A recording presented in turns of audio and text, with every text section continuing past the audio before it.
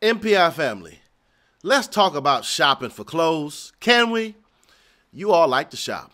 There's nothing wrong with that. Let me show you something though, okay? What do you think of this blazer? Looks pretty good, right? This blazer retails for $300, okay? But I got it for $20.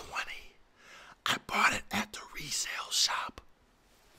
$300 blazer for $20, but don't tell anybody. Okay? It's called saving money.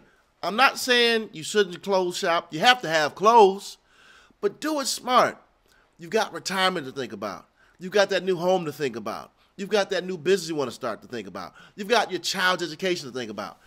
All of this stuff is just material stuff that depreciates in value. So be smart about it. Go to the resale shop. Do it smart. Shop, but just do it smart. Oh, want to see me try it on? Check it out.